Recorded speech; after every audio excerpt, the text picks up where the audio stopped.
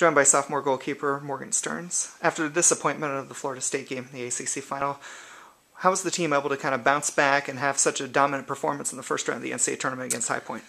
Well, for us, the ACC final was obviously a really important game, something that we worked really hard to try and win and put a lot of effort into it, but also we knew that that's not just the end goal. We have a lot more soccer to play in our minds, so moving past that as quickly as possible and focusing on the NCAA tournament was really important, and we just all knew that and immediately focused our attention and our energy on the next weekend as opposed to looking back. For you, what's the challenge going from a game like Florida State, where you had to make a career-high 7 saves, to a game like High Point, where you may have touched the ball once or twice in an entire half?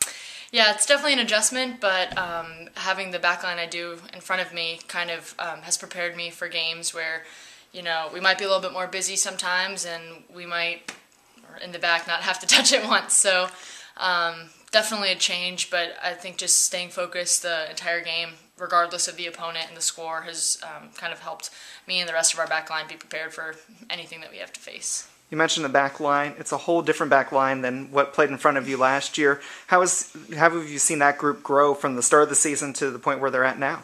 Yeah, it's been really awesome to not only watch them, but kind of be a part of that.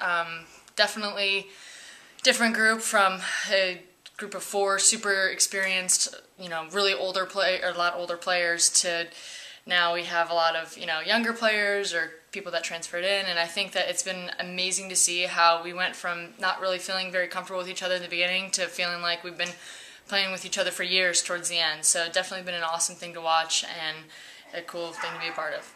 On Friday, you take on Rutgers, a team that you saw last year. What can you take from that game last year to help you prepare for this year's game?